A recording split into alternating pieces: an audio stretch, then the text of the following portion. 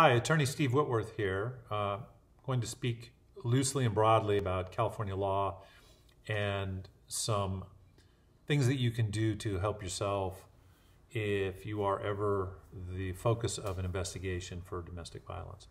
Please take the following not as legal advice, but as a loose opinion to be broadly construed. Every case is different and unique, and you should always seek legal advice specific to individual cases.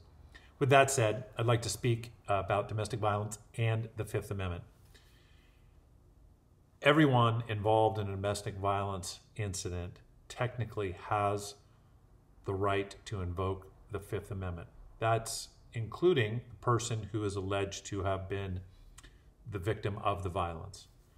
The idea being that they could have exaggerated in their call to 911, for example, could have lied to the police officers on the initial contact, could have lied to someone else to make them or to create a situation where that person felt like they needed to call law enforcement, but based on facts that weren't entirely true, which is essentially fraud, misrepresentation, and or lying.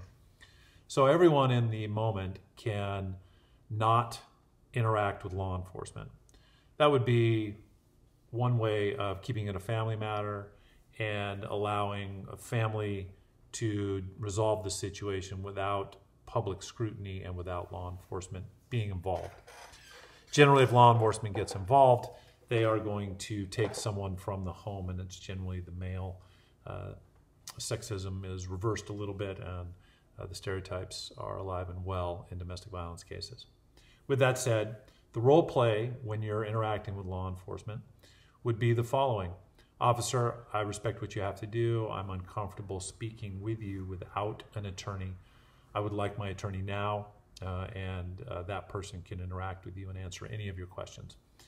Of course, it won't be as potentially elongated or articulated as that. It can simply be, I want to talk to my lawyer.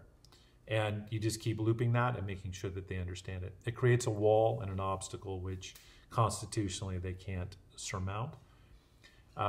And it allows you time to regroup, get your facts together, and to present a message and present what actually happened to law enforcement at a more appropriate time.